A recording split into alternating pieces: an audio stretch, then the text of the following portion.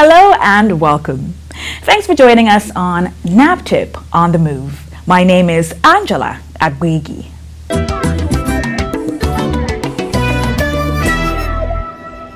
On today's episode, we'll bring you a package on the Judges and Prosecutors Conference, organized by NAPTIP, in collaboration with the National Judicial Institute in Abuja. Let's take a look. Stay with NAPTIP On The Move.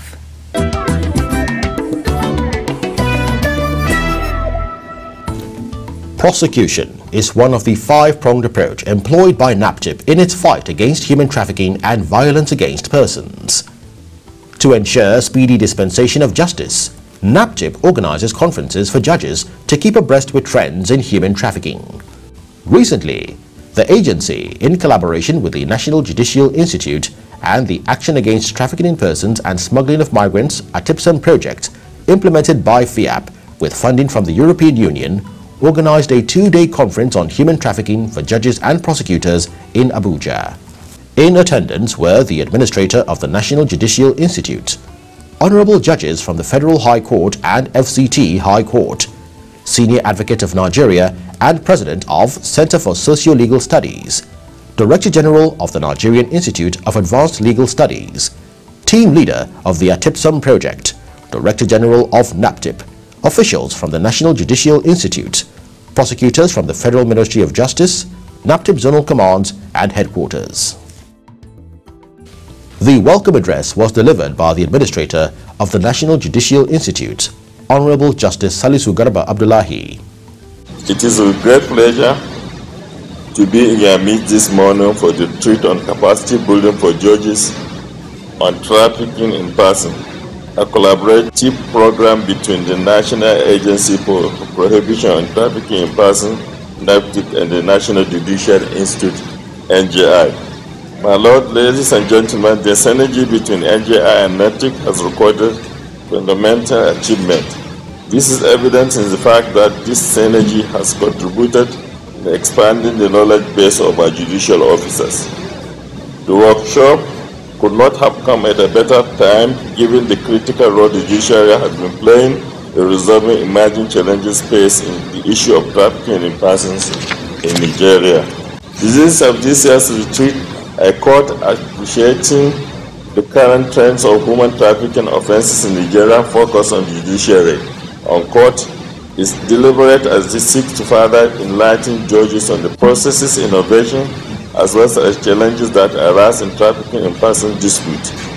A firm grasp of these issues will in turn enhance the performance of court and timely education of trafficking in persons matters, which seems to be on the rise. It will not be out of place to say that NAPTIP faces a uphill task in surmounting challenges of trafficking in person, especially in the current state of economy. This year's retreat presents yet another opportunity for the participants to refresh and update their knowledge on the current issue bordering on trafficking in person. It is vital fact that this kind of interaction between the judiciary and NAPTIP are necessary, as the critical role the judiciary is expected to play in resolving the emerging challenges faced in resolving this issue of trafficking in person in Nigeria is brought to front burner for discussion. The team leader of the ATIPSM project, Rafael Rios Molina, also made a speech. Egyptian is an action against trafficking in persons, smuggling of migrants, with the objective to reduce the trafficking in persons and smuggling in a national, regional level between Nigeria and EU member states, basically, with focusing women and children. So we are working together with the Nigerian agencies, and basically for us, NAPTIP is our key partner, our key beneficiary in this program. We work also with NIS and police, but if you talk about trafficking, obviously NAPTIP is the key in this program. So far we have been working with the officer of these agencies, trying to provide them better capacity building, training. We have organized many workshops with them, also with the prosecutor, and also we believe that just now should be the opportunity to involve the judges, what is so important if you want to prepare a case, because the objective of this program for us is to get better results in this area, what is trafficking and what is smuggling of migrants. So for us it's a good opportunity to be here. Honestly, we are very happy. We have many cases coming from Spain also. What has been necessary to find out the way how to do between these two countries and with other European countries, talking about the mutual legal collaboration between us, because we have different systems. But I think that organizing event like this or conference like this will be a very good opportunity to learn more about how to improve our relationship. In her opening remarks, the Director General of NAPTIP, Dr. Fatima Waziri Azi, highlighted the mandate of the agency, challenges and efforts made so far. Shortly after I assumed office as Director General of NAPTIP this past September, I immediately opened conversations with the leadership of the National Judicial Council to see how we could have meetings like this happening here today across the country. My number one priority to enhance the investigation and prosecution of high-profile trafficking cases. We all know that when we have more convictions and less impunity, that is what sends a message of zero tolerance. And due to the complexity and the enormity of the different trends of trafficking in persons, NAPTIP cannot, achieve this on its own, which is why, we need the support of my lords here present. NAPTIP was established in 2003 by the Trafficking in Persons Prohibition, Establishment and Administration Act to tackle the scourge of trafficking in persons in Nigeria. So we are a law enforcement agency. We have all policing powers. We have powers to arrest, we have powers to detain, we have powers to investigate, and we have powers to prosecute all cases of trafficking in persons in Nigeria, as well as cases of smuggling of migrants. Our act was amended in 2005, and it was further re-enacted in 2015, and it is currently undergoing a review for further amendment. Of course, as the trends of trafficking in persons evolve, we also have to evolve. NAPTIP has recorded a total of 513 convictions since inception. We've recorded 16 convictions as at today, just in 2022. We currently have 261 ongoing cases across our offices in Nigeria. We have 11 ongoing mutual legal assistance cases. We currently have 2 in court. One in Lagos. The one in Lagos is a Spanish case, and the other one is in Benin, and that is a Belgium case. She then stated the objective of the conference. The objective of this meeting is to create awareness amongst legal practitioners and the judiciary on the current ills and trends of human trafficking, as well as analyze the various elements of trafficking in persons offenses, thereby ensuring seamless investigation, effective prosecution, and more conviction of human trafficking cases. Having concluded the opening ceremony, the technical session started in earnest with presentations by the Senior Advocate of Nigeria and President of Center for Socio-Legal Studies, Professor Yemi Akinshaye George, on admissibility of electronic evidence in cases of human trafficking, current practices, opportunities and challenges, and international perspective, trafficking in persons and smuggling of migrants trials in Spain, and judicial cooperation between Spain and Nigeria. The Director General of the Nigerian Institute of Advanced Legal Studies, Professor Taufik Ladan, made presentations on victims' rights and protection under the Trafficking in Persons, Prohibition, Enforcement and Administration Act, Administration of Criminal Justice Act 2015 and the Constitution, as well as open discussion on protection and support to victims. The interface between our trial judges and our prosecutors, at a retreat like this, which NAPTIP annually has been actually organizing, is to raise the awareness and then sensitize actually the two important agents of criminal justice system in Nigeria, that trafficking in persons and smuggling of migrants, is the business of all. That is number one. Number two, it is very important for us to address the practical problems and difficulties that investigators, prosecutors, and even judges are facing in the course of actually trial of trafficking actually in persons. The third key actually justification for the retreat, is to also learn some lessons and get some feedback. As prosecutors appear before our judges, they encounter their own problems or challenges as to why they are getting some convictions and they are getting actually low convictions.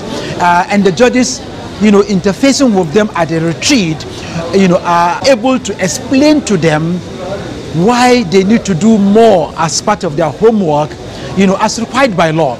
And so for us, as resource persons, our job is to simply constantly remind the prosecutors and investigators that this is actually what the law says you should do.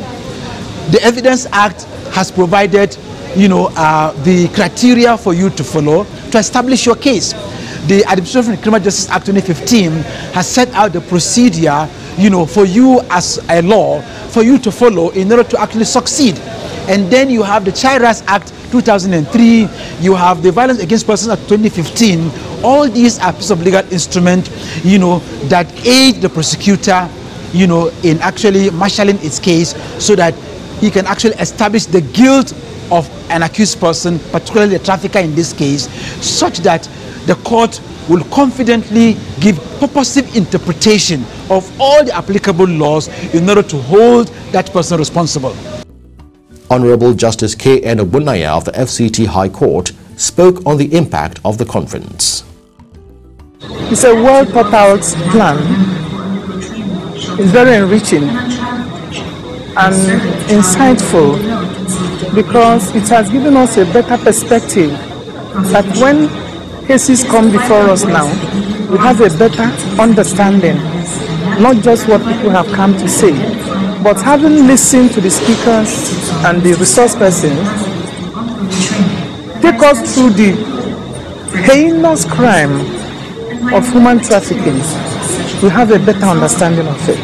This workshop, I must thank NAPTIP for inviting us, and I encourage them to invite all the judges from other jurisdictions outside FCT, because it will give them, just like us, we are enriched actually by this workshop, and it will give other people better understanding. Like I've handled so many NAPTIP cases, but I'm very glad that I attended this workshop. Thank you. I must say thank you to NAPTIP for that. The NAPTIP Director, Legal and Prosecution, Hassan Hamis Tahir, said it will enhance the work of the department. We learn a lot. It's very interactive, very engaging, as you can see, and that we learn a lot, as I said. So we really benefited a lot. We are going to be better counsel or better prosecuting counsel, and we are going to replicate it in other zones. The two-day Judges and Prosecutors Conference, which was highly interactive, was an avenue for exchange of ideas and information that will lead to more convictions and indeed enhance the fight against human trafficking. Hi! Are you aware that any person who recruits, transports, harbors, or receives another person by means of force for the purpose of exploitation is a human trafficker? And that running a baby factory is not just illegal, but is considered human trafficking? Engaging a child below 12 years for domestic servitude and paying to an agent is also trafficking. Sexual exploitation, forced labor, organ harvesting, sale and purchase of persons are all forms of human trafficking. NAPTIP is leaving no stone unturned to ensure justice for the victims and ensure speedy prosecution of offenders, shun the culture of silence, and report all cases to NAPTIP. Call NAPTIP now on 0703 0000203 or the toll-free short code 627. NAPTIP, ensuring a human trafficking and violence-free nation. NAPTIP On The Move is sponsored by the International Organization for Migration, IOM.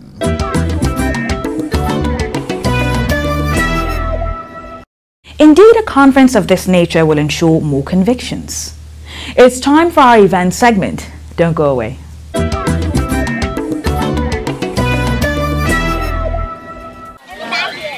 To mark the Children's Day celebration, the wife of the Vice President of Nigeria, Her Excellency Mrs. Dolapo Osinbajo, hosted survivors from the NAPTIP shelter at Herb Garden in Abuja.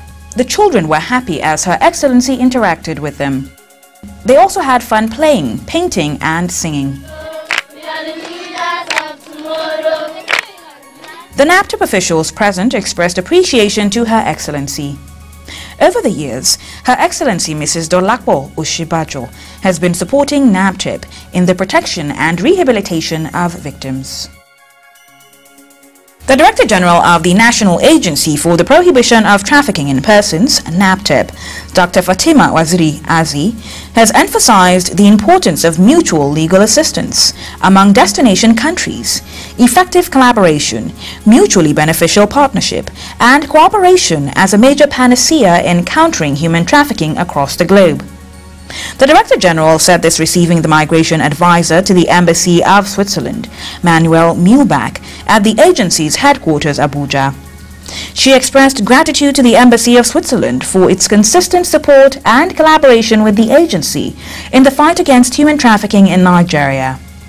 Speaking, the Migration Advisor to the Embassy of Switzerland, Manuel Mühlbach, briefed the Director General on some new counter-trafficking projects being conceived by the government of Switzerland in partnership with some implementing partners, and commended the NAPTIP boss for her responsive and receptive leadership, which has enhanced the successful execution of the various intervention projects.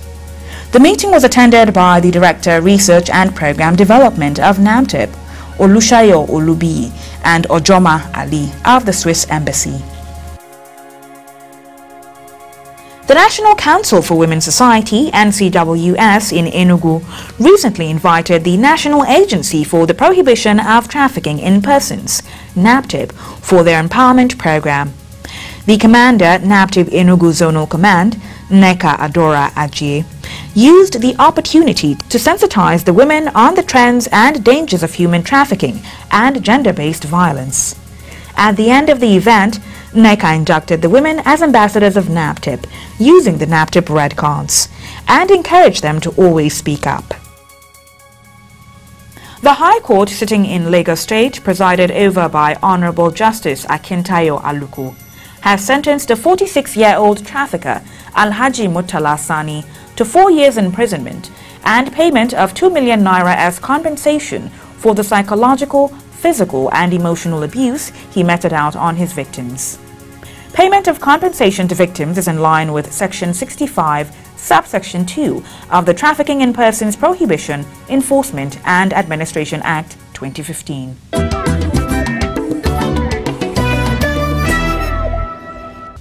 Our Victim Story segment will be on shortly. It's still NAPTIP on the Move.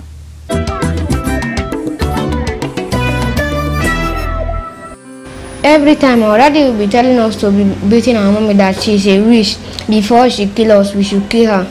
So the time my mommy was pregnant for this our brother. Our daddy now say she should be following her to be going to work. My mommy will follow him to work. They will break stone. They will be doing parapet in a tall building where Sokaway is under. I was following them to the work.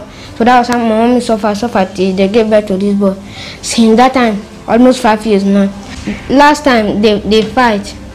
Our sister now ran away from the house, but she now come back around September. They fought again because money lost in our house. They fought. Our dad now took us to the village. So we came back and asked of our sister. They say she's nowhere to be found. And we were in the village. The woman that our father kept us with, she was maltreating us. You see the rashes on our body. So that was how the people in the village now call him to come and pick us, that the maltreatment is too much. Our dad now said all the property in the house, took everything and ran away, including the pots, everything that they suffered for. And there was nothing remaining in the house again. Even the chocolate that mommy was using to sell fish pie, he sold everything. Our mommy was crying. Even the time we were in the village, our mommy said she was dreaming about us, so she would be praying for us. So as she told us, I was now thinking that our daddy says she's a witch.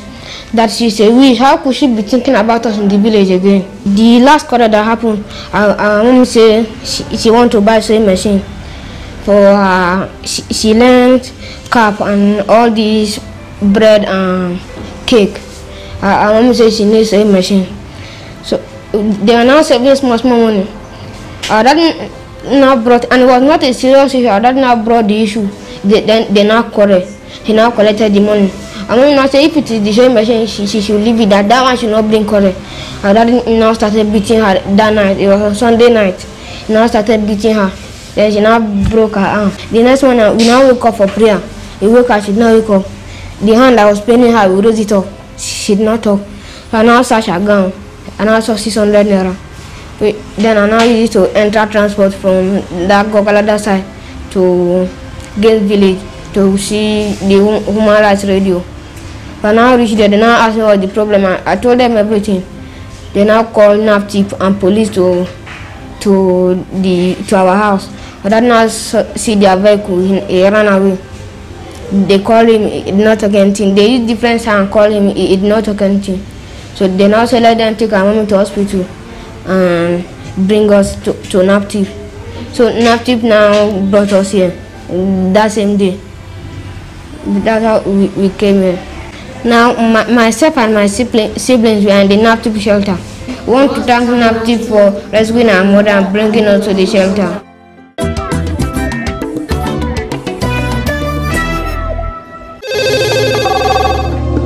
Every day, NAPTIP receives reports on all forms of violence against persons, diverse cases of domestic violence, rape, incest, physical abuse, especially child abuse.